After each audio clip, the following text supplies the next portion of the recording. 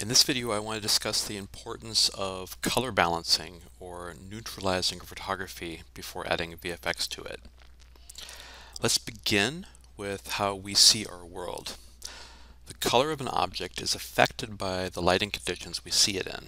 Our eyes adapt for these lighting conditions so that we perceive a white object, like snow here, as white, whether we see it under a yellowish illumination, like this firelight, or in bluish light, like the night sky here. Within seconds, when we're seeing it with our eyes will adapt to a change in lighting conditions so that we see the snow as white. This is known as chromatic adaptation, and it's a pretty amazing trait of the human visual system. Similarly, cameras have white balance, also referred to as neutralization, meaning that we balance the color temperature and tint so that the neutral colors, that is the non-colors, the grays and the whites, appear gray or white. So let's consider how this factors into VFX work. When integrating CG elements into a live action plate, we need to first neutralize the colors on the plate photography so we can match our CG with it. For example, the bathtub in this shot appears green, not because it's actually a green material, a green bathtub, but because there is a green tint to the photo, making the white tub appear green. And so if we wanted to recreate this bathtub in CG, it would therefore be wrong to make a green material or texture. And it would also be wrong to shine a green CG light on it because there is not a green light on this in the photograph. Instead, we need to first color balance or neutralize the plate, apply the neutralized CG, and then invert the neutralization. So one way to do this is with a grade node. If I just make a new grade node, do this from scratch, so I'll just delete these guys.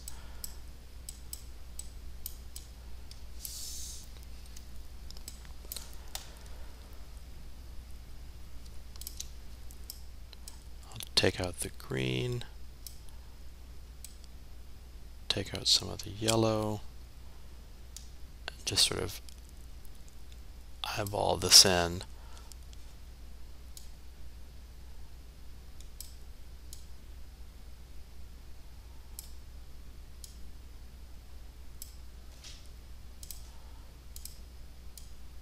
So I'm getting something that feels plausible. So again, here's sort of the greenish yellow original. Here's after color balance, which I'm doing on the grade node just in the gain. And then we put our CG little dude here over the top of it. And then I need to invert this out. So I'm going to copy this, paste it into here, and then I come into here and click reverse, and that will remove the color corrections I'm doing here in the grade node, or invert them. It literally inverts them, so I'm able to take my original plate and have my CG on top of it, but I'm not changing anything on the plate. This is referred to as a reverse out, and it ensures that the plate is returned to the client with the pixels untouched except for where the CG or VFX is added in. The same thing or a parallel thing is done with lens distortion being removed at the head of a comp and then reapplied as a last step before delivery. And likewise, that's why it's critical that any kind of grade that we do needs to be mathematically invertible, so that we can do a proper reverse out. And this is how we do this with a grade node.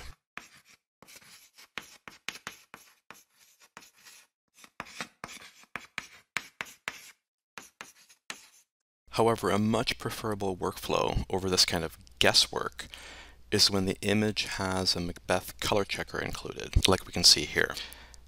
This is the common reference material for a VFX shoot, which includes the familiar chrome and gray spheres, and most importantly, the color checker. And we can use this color checker to calibrate the image to match the color gamut and white balance of a target color space, in this case the working space of ACEScg. And the way that we do this is with this little gizmo here called Color Target. This is a gizmo made by Meyer. Let me just make a new one here, and I will attach the source to our image. And you can see that it has these little corner pins, so we can just drag the corner pins on top of our Macbeth chart in the image to line up our circles with the squares. And I'm gonna scooch this over just a little bit so I don't have the shadow from this guy's thumb blocking this, and I can also increase the size a little bit to get a better sample area. And like I was saying, we want to use the reference color space values as the target. So we're going to click on that option here, and then we're going to change the color space to our working color space of ACEScg.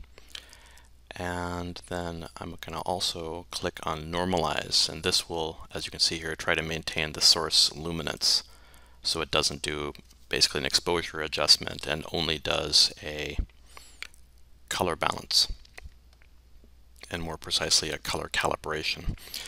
So I click on calculate matrix, and then as you can see here, it creates a color matrix. And you can see here the difference.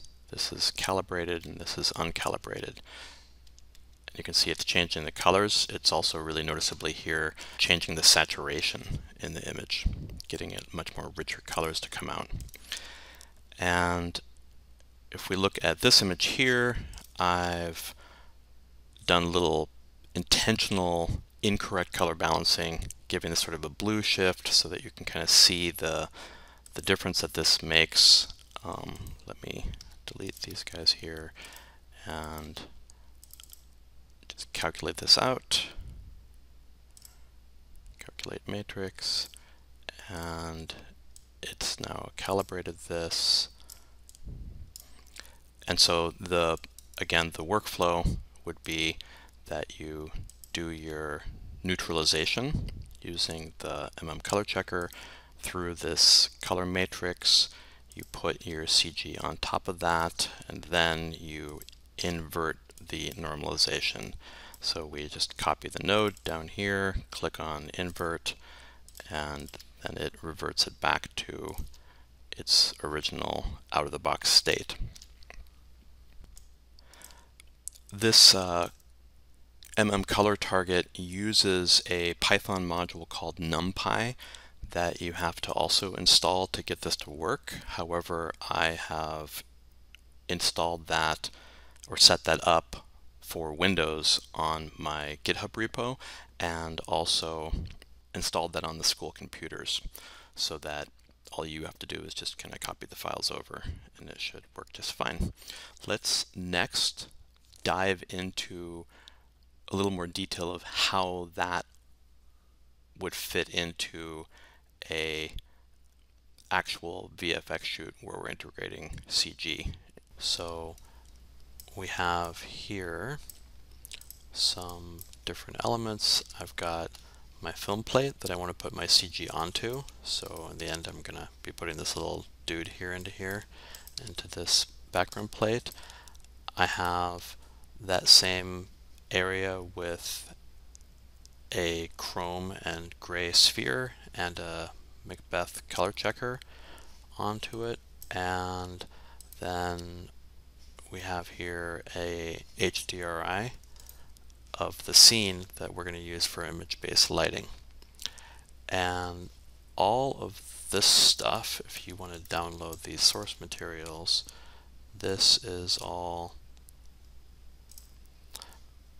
part of the Foundry has this really nice course that they have for free called Katana Lighting and Rendering Masterclass, and they've got a whole bunch of really great videos here, and then at the head of it they have course files, and you can download all these various things if you want to play around with this as well.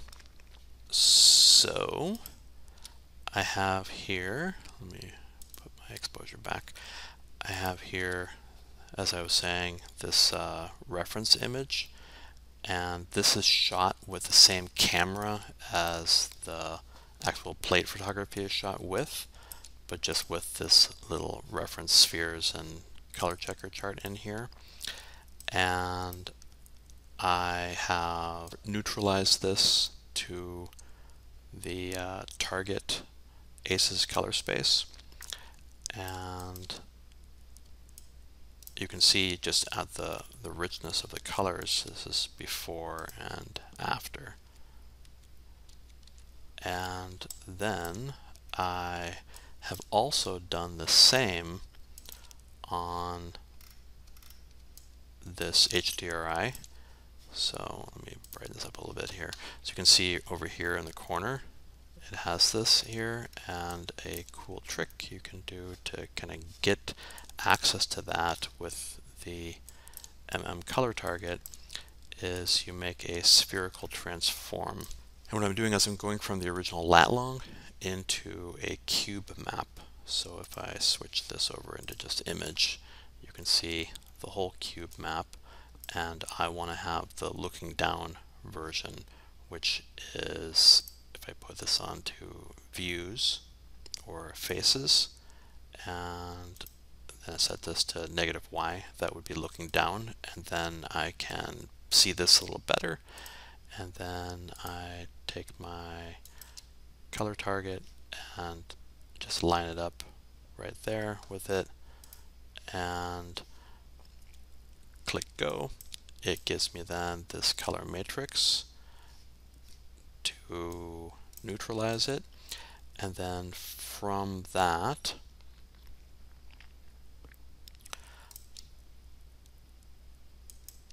I can do two things. One is that I can isolate out this window, again with a spherical transform to point in the direction where the window is, and then a corner pin.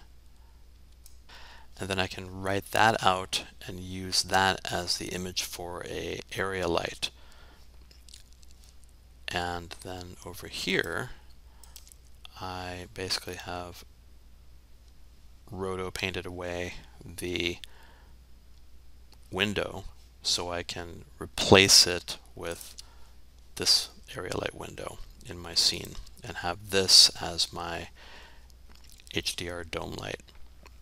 All this stuff here is covered in the super great Katana course if you want to have more details about that. And then I can jump into Maya, and we have here this nifty LiDAR scan, so we can kind of see where we're at in the room. And then we've got our motion tracked camera. Here, let me hide the LiDAR. Got our motion tracked camera here, and then these recreated Macbeth chart here, so that this is the CG render, kind of replicating the reference photo. And again,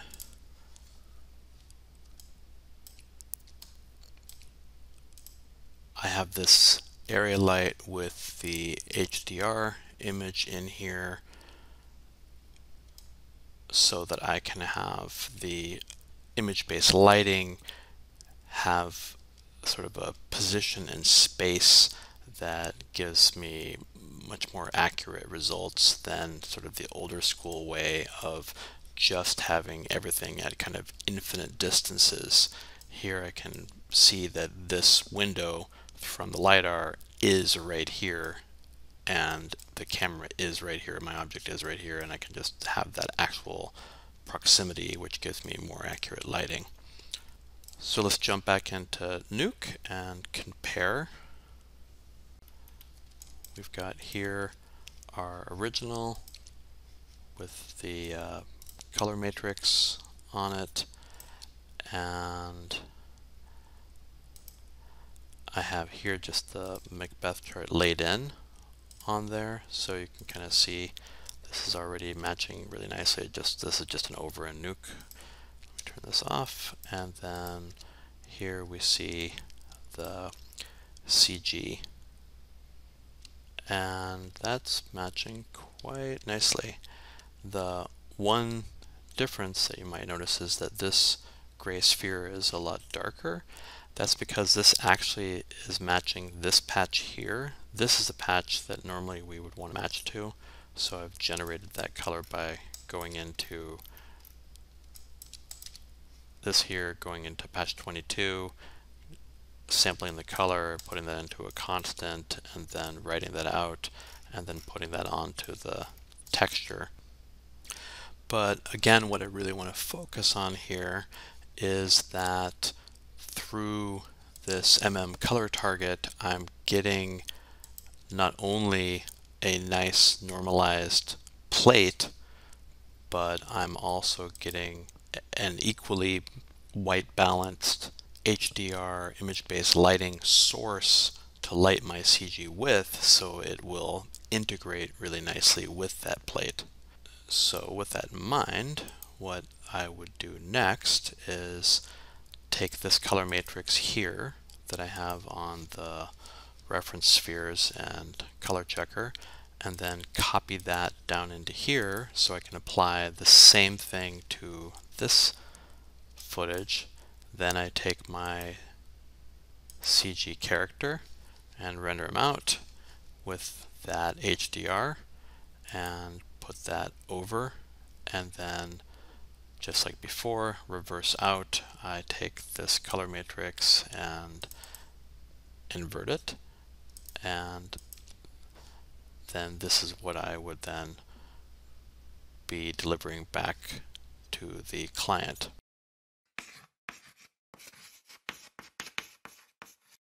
So let's review the VFX plate neutralization workflow.